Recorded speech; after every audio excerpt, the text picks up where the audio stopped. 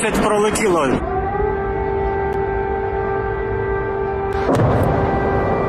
Я никогда не думала. For all his bombs and tanks and missiles, I don't believe that the Russian dictator will ever subdue the national feeling of the Ukrainians. Ми вводимо воєнний стан на всій території нашої держави.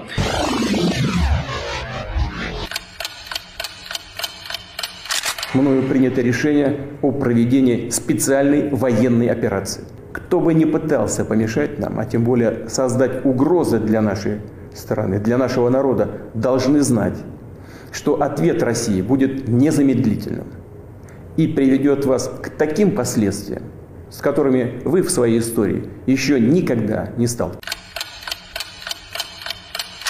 About 48 minutes ago, your president declared the war on Ukraine.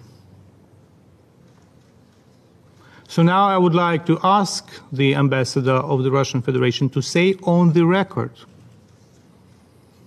that at this very moment, your troops do not shell and bomb Ukrainian cities, that your troops do not move in the territory of Ukraine. You have a smartphone, you can call Lavrov right now. Because it's too late, my dear colleagues, to speak about de-escalation. Too late. The Russian president declared the war on the record. Should I play the video of your president? Ambassador, shall I do that right now, or you can confirm it?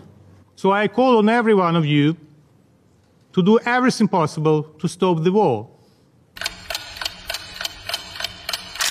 Шановні громадяни України, сьогодні вранці президент Путін оголосив проведення спеціальної військової операції на Донбасі. Росія здійснила удари по нашій військовій інфраструктурі та по нашим прикордонникам, прикордонним загонам. В багатьох містах України було чутно вибухи. Ми вводимо воєнний стан на всій території нашої держави. Сьогодні від вас, від кожного з вас потрібно спокій. По можливості залишайтесь, будь ласка, вдома. Ми працюємо. Армія працює. Без паніки. Ми сильні. Ми готові до всього. Ми всіх переможемо. Бо ми – це Україна. Слава Україні! Дом полностью разрушен. Не только дверей, входная дверь вылетела. Даже пол, линолеум полностью все сорвало. Мне просто повезло. У меня, наверное, сильный ангел-хранитель или Божье провидение, что я осталась жива.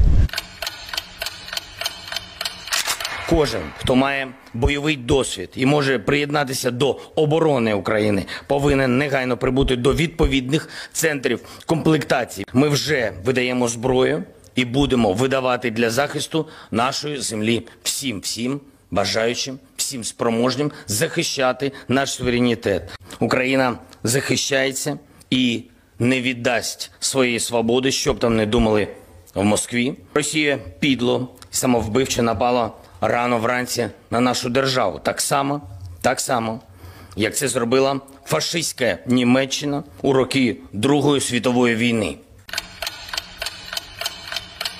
Cette nuit, la Russie a engagé une attaque militaire massive contre l'Ukraine. En refusant la voie diplomatique, en choisissant la guerre, le président Poutine n'a pas seulement attaqué l'Ukraine. Il a décidé de bafouer la souveraineté de l'Ukraine. Il a décidé de porter l'atteinte la plus grave à la paix, à la stabilité dans notre Europe depuis des décennies. Les sanctions portées à la Russie seront à la hauteur de l'agression dont elle se rend coupable. Mes chers compatriotes, les événements de cette nuit sont un tournant dans l'histoire de l'Europe et de notre pays. Putin out of Ukraine! Putin out of Ukraine! Stop Putin! Stop Putin! Ich komme aus Russland, aber das, was Russland heute gemacht hat, ist ein Verbrechen. We do not want World War III to happen all over again. Putin, take your people and just go back to where you belong.